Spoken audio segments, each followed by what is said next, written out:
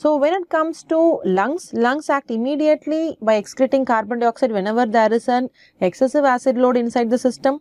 Kidneys will excrete the endogenous acid. We will come to it a little later.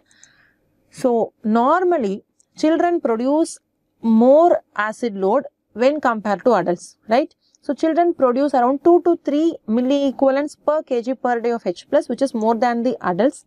And where from the acid load comes? One is children take a lot of protein. From the dietary protein metabolism, H+ comes.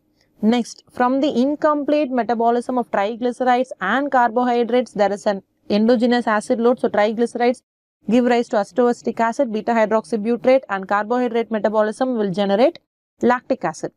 Third, two loss of bicarbonate. Whenever each bicarbonate is lost, one H+ will be regained inside the system. So these are the three principal sources of H+. Okay.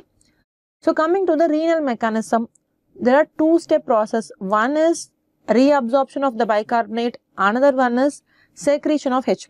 So we have talked about this in detail in the nephrology chapter under RTA, isn't it?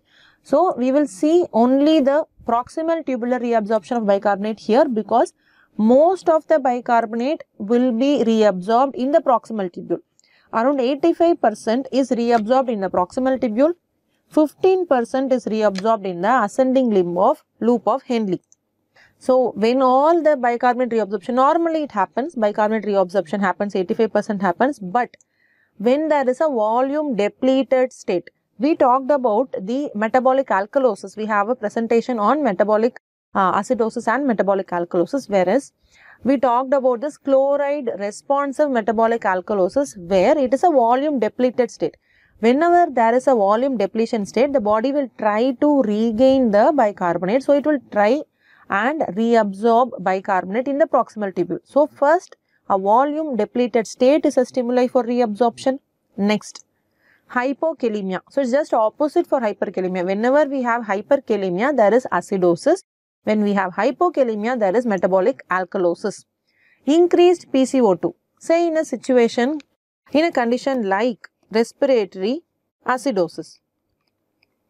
So which is increased PCO2. The kidney will try to conserve, reabsorb bicarbonate as a compensation for respiratory acidosis. Parathyroid hormone will decrease the resorption. So a high parathyroidism or hyperparathyroidism will have acidosis. Hypoparathyroidism will be associated with alkalosis. And acetazolamide is a carbonic anhydrase inhibitor. Again, that will impair bicarbonate reabsorption because it will inhibit this carbonic anhydrase enzyme. Okay. That was about reabsorption of bicarbonate. We just talked about what happens in the proximal tubule because maximum absorption takes place there. Next, come to secretion of H+. So H+ is secreted. It is absorbed from the bloodstream through the sodium hydrogen ATPase, where H+ comes from the bloodstream into the proximal convoluted cell, whereas sodium is reabsorbed. So this H+ again through the same sodium hydrogen ATPase is secreted inside the lumen.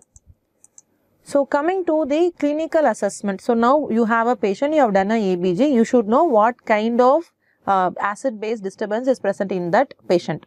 So you have just come across what is a normal pH. 7.35 to 7.45 is normal. Acidemia means pH less than 7.35 is acidemia.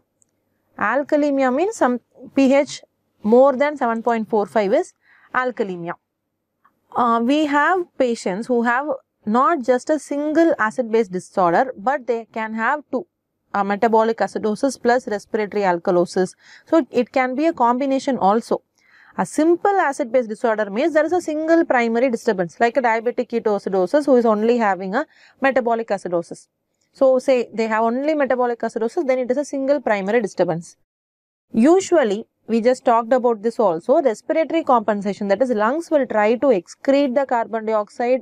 So lung will act as a buffer. It quickly compensates within the first 1 day, that is within the first 24 hours, whereas kidneys take around 2 to 4 days for the compensation, be it reabsorption of bicarbonate or the excretion of H+. It takes 2 to 4 days for the compensation. A mixed acid-base disorder means more than one primary disturbance will be present.